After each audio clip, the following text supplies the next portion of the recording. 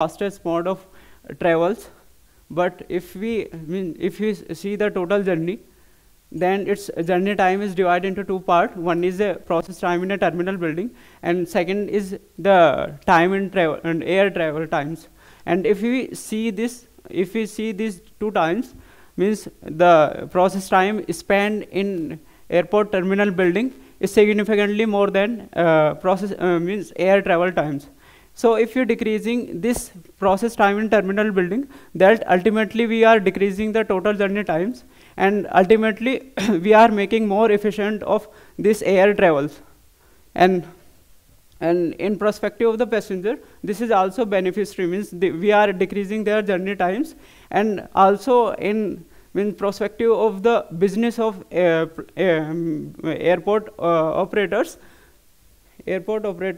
the means if we are making the passengers spending lesser time in terminal building, then we are increasing the capacity of that terminal building, and ultimately this is proportional to their economic. So the question is how we decrease this process time in terminal buildings. So this is directly depend on level of service. So if we improving the every aspect of level of service of terminal building, then ultimately we are decreasing the process time in terminal buildings. So level of service is nothing but this combination of the three parameters: flow, delay, and comfortable. Means if we providing the smooth flow, means there is no accumulation of the passenger at any zone of the terminal buildings. That's mean the flow is smooth. And if we are providing no queuing timing, then we are not providing the delay. And in every process of departure or activity, if the passenger is feel comfortable, then we are saying that we are providing the good level of service, and means and we are named as level of service A. So means level of service is classified from A to S on the base good to bad combination of these three parameters: flow, delay, and comforts. So we quantify this level of service into two quantitative factor. One is temporal factor, which is account the process time or delay or total dwell time or at that particular zone. Or second is spatial factor, which is flow, means there is any accumulation of the passenger at any instant or at any time at a particular zone of airport terminal buildings. And in case of comforts, means Kapil Sinha is earlier discussed about the thermal comfort, means on the basis of passenger occupancy, how much thermal energy we have to, means cooling load we have to provide to the passengers. So this is already discussed. So today we have, I have two objectives. Using AnyLogic, evaluate the dynamics of passenger occupancy at check-in zone of terminal building for different level of service. And second is estimate and compare the passenger density profile and waiting time through agent-based modeling. So here we have two input parameters. One is service time, and second is number of service counter. If we increasing the service time and decreasing the number of service point, then ultimately we are if we increasing the service time and decreasing the number of service points, then ultimately we are decreasing the grade of level of service. And for getting the particular class of level of service, we have two output parameter: passenger density and passenger waiting times. Or the corresponding to these parameter, we have standard. So on the basis of that standard, we will classify that this service corresponding to this service time and number of service point, this service follow this class of the level of service. So the assessment of level of service or assessment of the building performance, we have 4 airports. One is Visakhapatnam, which is already discussed by Kapil Sinha, and other is Chennai airport. Third one is Bhubaneswar airport, and fourth one is Kolkata airport. So this is the departures spatial layout of Chennai airport terminal buildings, and and this is constructed using the AnyLogic, means this spatial this spatial modeling is done in AnyLogics, and the each activity means this spatial modeling for each activity means this is the check-in zone, and this is the security zone, and this is for the means awaiting launch for the departuring. So this spatial modeling in done using the software AnyLogic to depict the real condition of different activity like check-in, security, and others. So this is the flow algorithms which is set for the for the agent movement. Now here the agent is passengers. Agent movements, and the broadly description of this flow diagram. This is the pad source where the passengers is coming on and this is the schedule block which is used to how much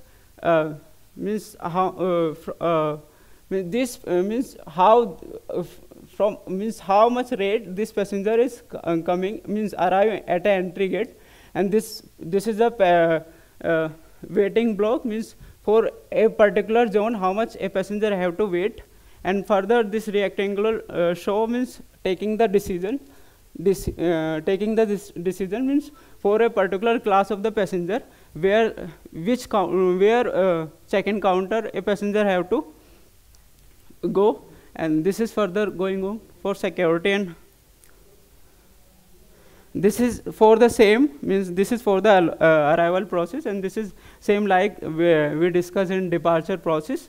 The only difference here is this for the level change passengers use either escalator and or either stair. This only difference here. And this pad area descriptor which is below this flow diagram is used for calculating or for for taking the record of density or taking the record of how much time a passenger spent in particular zone. This is the flow map, this is the density map of for the departure and arrival operations, and the red color show here the higher density means 1.5% person per meter square are available, and blue color show there is no passenger available at that time. So now come to the specific problem level of service assessment. So what we did, we take a sample spatial we take a sample spatial layout of check-in zone of Chennai Airport Terminal building, and we divide this this check-in into 6 parts on the basis of their airline and name is check-in counter 1, check-in counter 2, check-in counter 6. This is this is the visual representation of how a passenger interact with this check-in counter. First the passenger have to arrive at a particular rate, and then he spend on the basis of their speed how much time they take to reach from entry to the check-in counter, and further they have to take the decision. The decision means in which counter they have to go, and if there is any queuing process available, then they have to engage with that queuing, and otherwise he collect their boarding pass on their service time.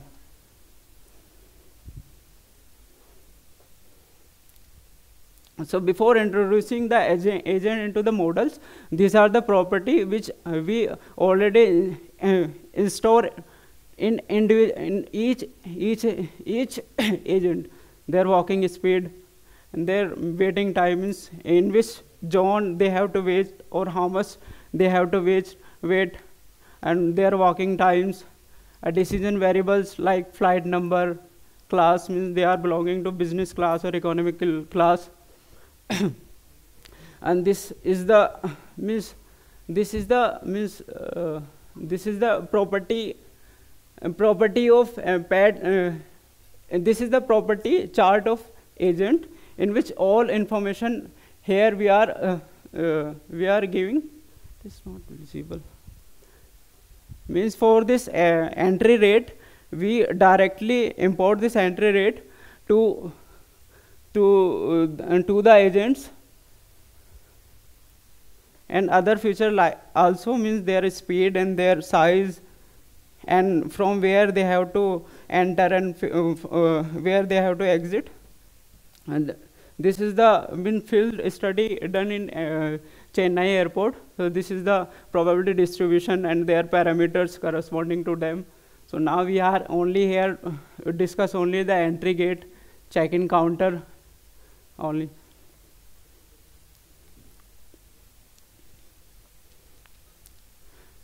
And this is further again reaching to the check-in counter, how passenger go to their corresponding check-in point. So this can be achieved by the probability distribution. Means either we can give that 60% or 40% of the passenger have to go to check-in counter 1 and remaining go to check-in counter 3 and like that. Or we also give, means a passenger also choose their corresponding check-in counter on the basis of preset condition. Means on the basis of airline they also can choose, means which check-in counter they have to work. This is the spatial modeling of that zone. This blue color represent the serpentine queuing. These green points are representing the check-in counter, and this is the property of this spatial modeling. Means this we can in any instant of time during the modeling we can change this number of number of check-in counter, and this are corresponding to that that spatial modeling. This spatial modeling also linked by stochastic modeling. This is stochastic modeling, means pad service 1, pad service 2. This is stochastic modeling, and on the basis of field study we give the passenger that how much time they have to take to complete the particular activity. So that distribution follow the Weibull distribution. Means minimum 2.02 minute a passenger take to complete the to complete that check-in activity. So we made 3. So this is the base case. Means this is the actual scenario of level of service. This is the actual scenario of check-in counter of Chennai Airport Terminal building, where the process time follow the Weibull distribution, or these are the parameter, and number of counter is 26. Therefore, completion their check-in check-in activity. So if we just decreasing, keeping the constant of process time and just decreasing the number of counters, we are go to the level of service E. And if we are just keeping the number of counters same and just decreasing the process time, then ultimately we are going to level of service A. So this scenario is model, and this is the density map for the level of service E. In this case, means in level of service C, the means multiples counter are operating at the same time. This also means create a problem of air quality. Means lot of the people may breathe at the same time and emit CO2. So this is also affect the comfort, means comfortness of the passenger. And in case of the level of service E, only 3 consecutive counter is working at the same times. And in case of level of service A, there is means 2 are operating on the same time, but the queuing line is relatively less. So this is the density profile. In case of level of service E, means the overlapping is more, and there is a global peak. But in level of service C, there is no global peak. There is no, and overlapping also reduced. And in case of level of service A, the overlapping is almost reduced and there is no global peak. And the peak means the maximum passenger count is reached only to 80. This is the means a stack plot of for level of service E and C, means this follow the global maximum and maximum passenger. This is not visible, but this maximum passenger count is goes to more than 450, and is in case of level of service E it goes to 275 only, and in case of level of service A it's reached to 150 only. And finally this is the dual time distribution plot, means for level of service A most of the passengers spend only lesser than 15 minutes for completing the check-in activity, and and for level of service C it's take most of the passenger take 30 minutes only to complete the activity, and this is for level of service C. Thank you. If you have any questions.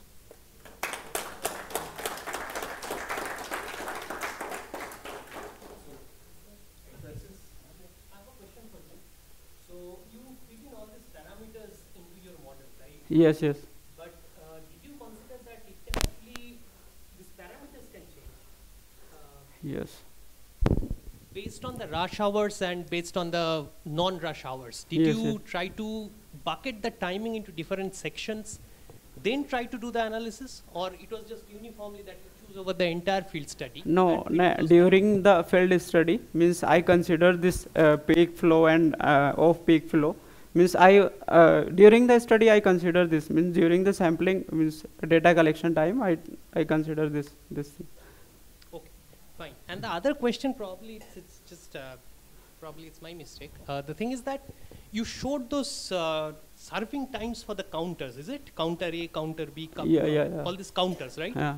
I have a question. Why the distribution should be different from counter to counter if you are fitting in same parameters into it? It should show the uniformly same distribution, right? No. Actually, means the entry arrival rate, means this check-in counter 1, 2, 3, 4, 5, 6. It is based on the airlines, and the number of passengers for using airlines is different. So this is in some of the cases this is up, and some of the cases this is down. Okay, so the counters are based on the type of the airlines. Yes. Okay, fine. Thanks. Thank you.